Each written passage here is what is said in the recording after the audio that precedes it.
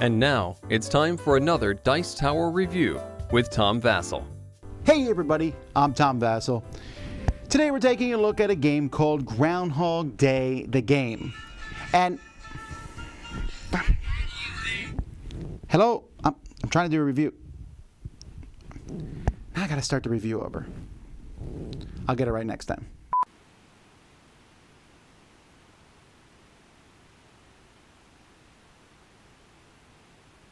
Hey everybody, I'm Tom Vasel, and we're taking a look at this dumb game, Groundhog Day, and we're gonna go over this, and you know what? It doesn't even matter.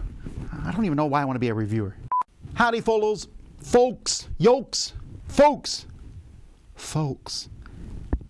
Hey, say it right. Got it. Let's try it again. I can do it. I've stopped caring. No.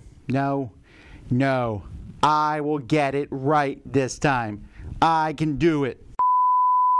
Hey everybody, I'm Tom Vasel, and today we're taking a look at Groundhog Day, the game. This is based on the very, very popular, excellent comedy movie called Groundhog Day. That usually means the game is bad, of course, but it does not mean this one's bad. This is a cooperative game where you are trying to make Phil have the perfect day. Well, how does it work? Let me show you.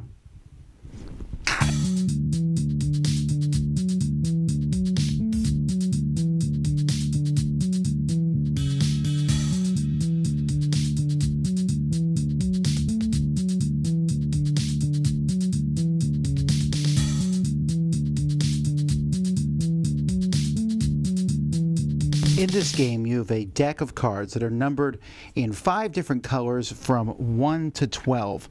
Each of these has a selfish version, like Punch Ned. It has a wild version, Push Ned. It has the nice version, Talk with Ned Ryerson. The yellow version, Learning, Trying to Hug Ned.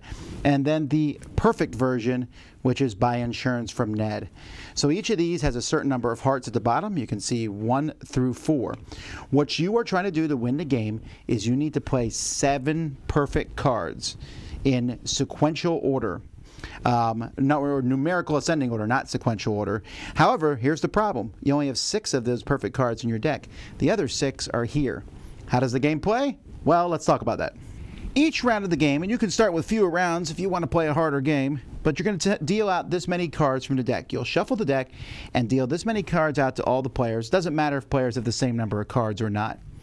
Then you're going to start the timer. When everyone's ready, you're all going to touch the clock to show you're ready. You cannot communicate. You're going to start the timer. You then, before that time runs out, need to play 7 cards sequentially. So you could start with the 1, but you don't have to follow that. It just needs to be higher. So someone could play a 4, a 5, a 6, a 7, a 9, 11. Good. We finished the day off. Now, the day is finished, and you're going to count how many hearts have been shown. 1, 2, 3, 4, 5. And you'll search through your numbers over here, and you're going to put a 5 here to show that your score for that day is 5. Now, this is not a perfect day. To win, you need to play the perfect day. But you don't have to worry about that right now. All those cards are out of the deck. You're going to go to the next round and deal 22 cards. But here's the deal. Your next day has to be higher than the previous day.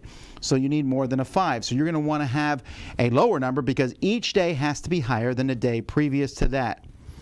Now, some cards on the learning days will unlock something. So this 12 card here, for example, unlocks Recite Poetry. So if I had played this one here, or in any day, then the number 8 will get thrown into the deck. And that is how you get your 7th card. And so that if at any point in time you can play 7 cards, so 4, 7, 8, 9, 10, 11, 12, let's say they were all in the deck, then you win. Otherwise, you're going to lose. You'll lose if time runs out. You'll lose if you play a day that doesn't have more hearts than the previous day. Or you lose if you get to the end of the round. Or if for some reason you don't have enough red cards left in the deck to play. The art on the cards is not stills from the movie, it's drawn art, and it doesn't really depict the actors, but you know what? They did a good job at covering pretty much every major scene from the movie. At least they covered a lot of them, that's for sure. These numbers are fine. I wish there was maybe a better way to do it, but I get it. They're trying to do the clock, and then they got Phil, Punxsutawney Phil here. And the rules are very well done. And it has a nice picture in the back which shows you a full game where you play all the way up, and it shows you how to do a good game. Their first score was 5-2. And there you have it. Good quality game for what it is, especially the mass market. So that's how the game works. It is a mix of other games you may have heard of. There's a game called The Mind, where you're all trying to play cards in sequential order without knowing what other people are thinking. I mean, without talking, and you're just trying to read other people's minds. So this game has some obvious things. Play the cards. Play as low of a number as you can. You play them out. Now those cards are out of the deck. Play some more. Try to get those yellow cards out, but not too early because they're worth 3 hearts, but you want to get more red cards in the deck. When I played this, the times we could have won, and note, could have, were always around the same time it shows in the back, like around 6th or 7th round. Because you may not draw enough red cards, so you need to get that deck out. Each turn you're putting out 7 cards, 7 cards, 7 cards, but you need to keep making each deck higher. And then of course there's that annoying time limit. But even if you play without the time limit, even if you play with communication, there's a chance you'll lose. I don't think any group is going to win this the first time they play through it. And when you're done, you'll sit there and go, all right, I know we're not supposed to communicate, but let's talk before we start the game about how we want to do this. I have yet to win this game. But it is an interesting game. I'm worried that it might be a little one note. But it is a fun game because the movie is that popular. And so for that purpose, I would recommend it because I think a lot of people will look at this as a game. It's unlike anything people have played before for the most part. Sure, I can look at this game and I'll say, ooh, that's like The Mind or The Game, or it's like this and that. But for most people who are going to go to the store and pull this off the shelf, they've never played anything like this. It's unique, it's interesting for them, and it has a theme. And the theme works. You get the day wrong, do it again. Get it wrong, do it again. I like it. This is the kind of game I like to see out on the shelves at mass market stores. So check it out. That's Groundhog Day, the game. I'm Tom Vasel, and you've been watching the Dice Tower. Dice Tower judgment approved.